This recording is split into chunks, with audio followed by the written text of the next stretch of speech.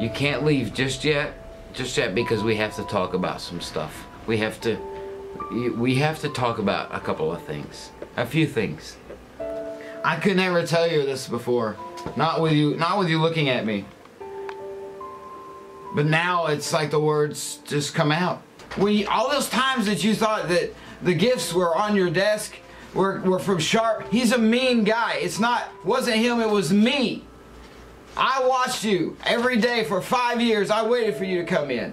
I know you like your coffee. I know you like your coffee with black with 1.5 sugars. And I guess it's because you think you're fat. You're not fat. You're perfect. You're beautiful.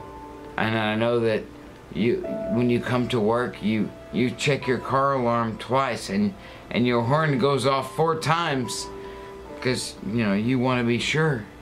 Sometimes, I love this. Sometimes, when you're typing, you type a U, and you mean to type a Y, and you get all mad. You get really mad, and you say bad words and dirty words, and they don't sound dirty when you say them, but because I know everything about you. All units. Officers require assistance. Okay. You make me feel normal. You make me feel better than normal.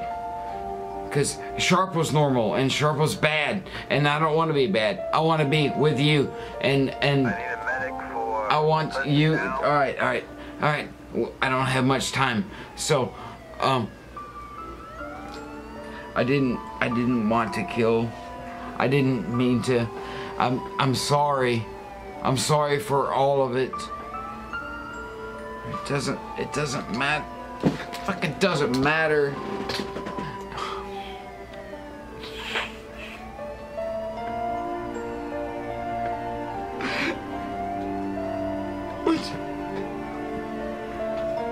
Could you love me? Tell me the truth. Just tell me the truth.